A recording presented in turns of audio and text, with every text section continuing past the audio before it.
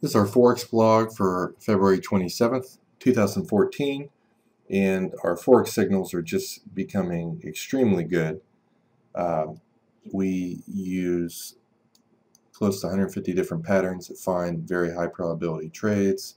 You can see, big move, small loss, big move, huge move, small loss. Maybe you'd be long here at 56, out here at 51, so less than a 5 pip loss. Small loss, huge win, pretty much 4 pip loss and small win. If you don't want to have to learn how to trade, you can just take our Forex signals. These are our currency indexes, which is my personal favorite method of trading, and we recently got our VWAP, volume weighted average price, to work with these indexes.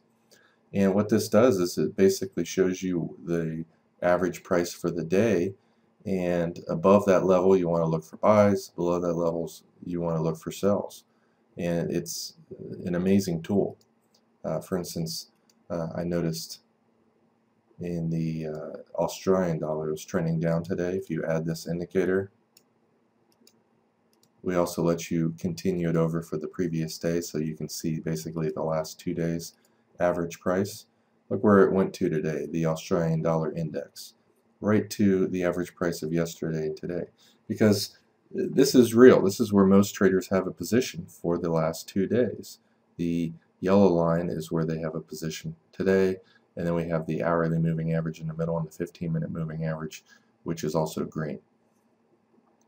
It is a very high probability method for finding 1 or 2 extremely high probability trades each day. For instance, the New Zealand dollar, it's above the previous day's high. The daily, weekly, monthly trend is up. You get a pullback. Where does it go to? Right to VWAP. And so this is almost an idealized place to be buying. Now also notice our perfect oscillator is at the -80 level. Typically these are areas where you're going to get reversals, whether it's with the trend or even against it. Notice here, found the high up here, and here. If you notice, reverses down, reverses up, pretty much goes sideways to down. Perfect place to sell. When you combine all of our statistical models, which are all completely different, they use completely different data, completely different statistical models, you can increase your odds of trading. And basically how you use these currency indexes is pretty simple. You look to buy the strongest currencies versus the weak. So you can see the New Zealand trending up all day.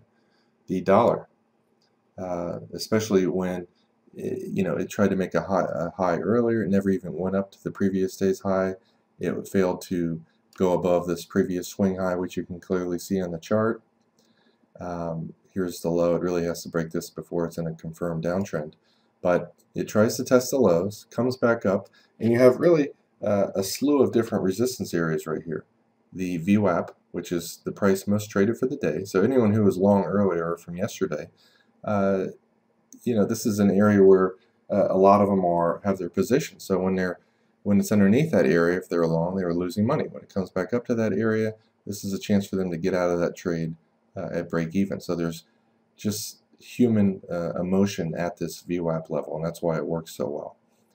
And so, the dollar was weak, the New Zealand was strong, so basically you're looking to buy the New Zealand dollar on pullbacks, sideways rectangle patterns, and you can also use this VWAP tool, and we call it the balance point line, on the actual individual currency too. So notice this one is above the 2-day average price, and that continues over from the previous day. It makes a nice move up. This is also a Fibonacci area, which again, the more you know, the more you earn in Forex typically. This is a 50% Fibonacci pullback. You have your Fib profit targets up here. And the New Zealand was strong, the dollar was weak. Very high probability place to get in. And really, when you buy this, whether you got in on this bar or the breakout of the bar, your risk is just a pip or two underneath this low. So this is your risk. You're never going to catch every pip, but let's just say you're in this and you got out, somewhere around here as it's pulling back. Notice that's 2 to 2.5 times bigger profit than what your risk is. And you will find that these methods are also extremely high probability, and there's a lot of different entry methods that you can use to get in. Basically, there's two main ones that I personally use when trading. One is a pullback, which is my preferred method. So you have a nice move up right here, you got a pullback, you wait for a trend line to get broken, you buy, again with your stop right underneath the low, very small risk. Here's another example. And then the second entry method is just simply a rectangle pattern breakout. Rectangle patterns are best when they're at least an hour and a half or longer. The longer the better. Here we're at the highs, and there should be some selling at the highs to cause a pullback, and there's not. So there's no sellers at the high. You have an hour and a half, 2 hours to prove that. And so when it breaks out, it's very likely you go to the next level. And the more up a currency is, the more likely it is to go to the fib target. So you want to, let's just get rid of the fib levels on here. Draw your fibs off the last swing low to this high. And you already have, and look, notice how it went to the pip, right to the fib target. You would buy this breakout. And so you have kind of a sideways area. So from this point and onward, when it breaks out of the high, you can get in, be long right here. Your stop is underneath here. Now this isn't, towards the end of the trends, your risk versus reward is not quite as high. If you got into this trade and this was your stop, it's having trouble here and it pulls back a little bit. When it comes back up again, I'd move my stop to here. If it goes up again and fails and comes back down, you don't need to lose as much, which in this case is only 15 pips. You can get out right here with maybe an 8 pip loss.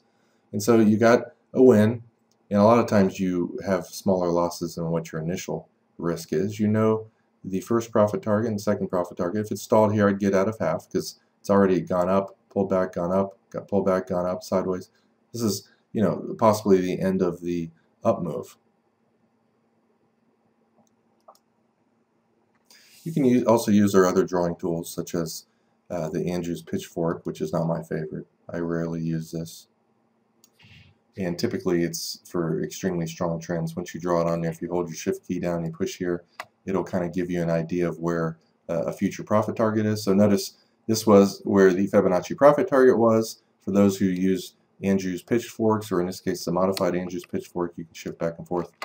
The second one is more likely to be an adequate target than the first one. The first one's maybe for longer time frame trends.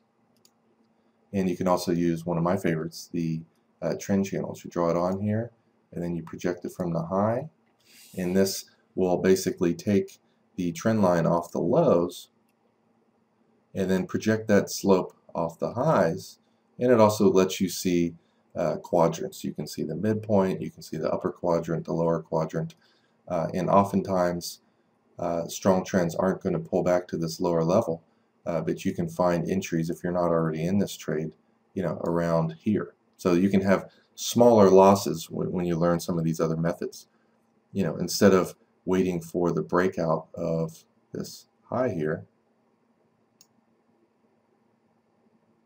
In fact, yeah, you could have actually got into it right here when it touched it and bounced off it with a super tiny 5-6 pip loss, which if you're wrong, in this case you weren't, it went up, pulled back, you move your stop up.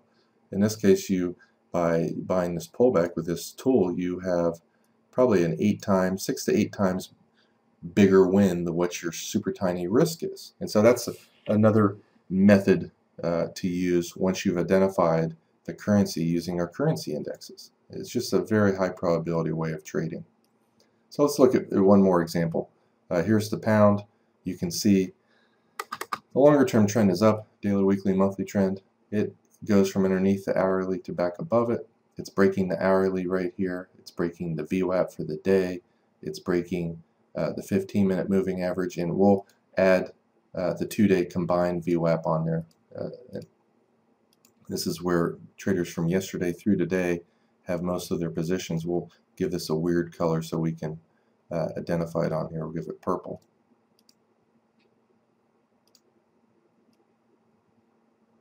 Okay, so you can see yesterday's average price is right here, and look where it bounced off of. I mean, it didn't get much of a bounce, but it went right to that level, and there was buyers there, as you would expect. The orange area is last week's most traded price in all the pound pairs, so it's obviously going to be major support. If you don't get a bounce off of that, it's definitely going to go lower. It's probably 95% likely to go lower.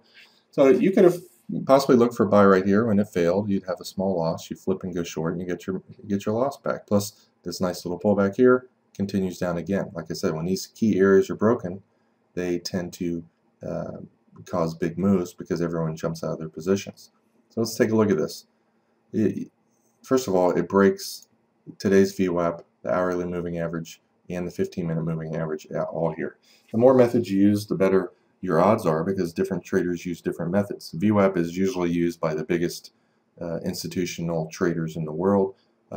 It's obviously more important than the 15-minute moving average. A lot of traders use the 20-period moving average on the hourly chart, which is what this gray area is here. So across all the pound pairs, the pound is amongst most of the pairs underneath its hourly moving average. That's very big sign of weakness. So at 3 o'clock, this one's weak. You can see the dollar just broke out. It was underneath its hourly for many hours. It was above yesterday's average price, which you can see is right here. It's above today's average price. It shot from underneath above the hourly and then came back down and found support, which often happens. So you have a very high probability pound dollar sell right here. So let's bring the pound dollar up here, coming up till 3 o'clock, and you can see it broke.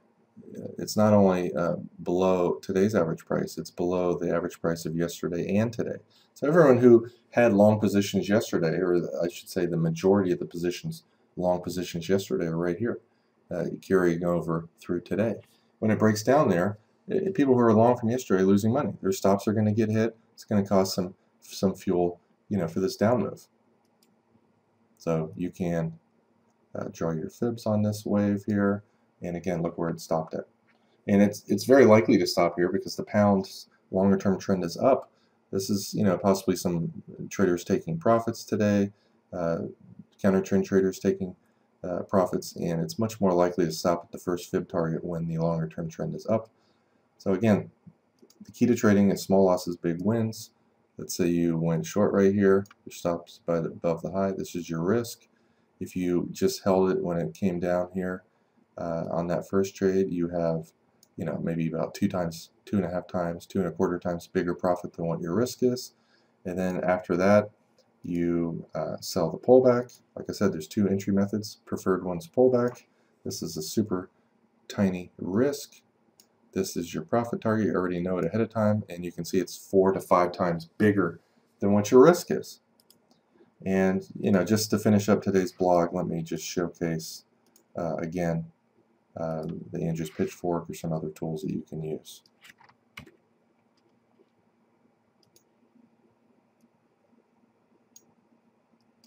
Again, the regular Andrew's Pitchfork, it tends to be too steep.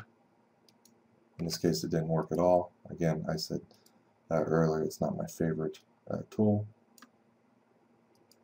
And you can see today, it was quite weak. It actually broke through that trend channel. Now, obviously, the more times something gets hit, the better. It probably did a much better job of predicting the high today on this up move. Let's draw it off this up move here. Notice how it did overshoot that a little bit, and then it pulled back, and that was the end of the up move. And it probably also was a fib area of below here to here. Pretty close.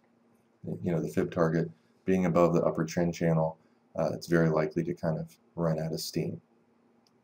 But you can use the balance point line in our next release. We're going to release this on over the weekend. And it's just one other tool to use in the currency indexes to help you identify which direction to trade in.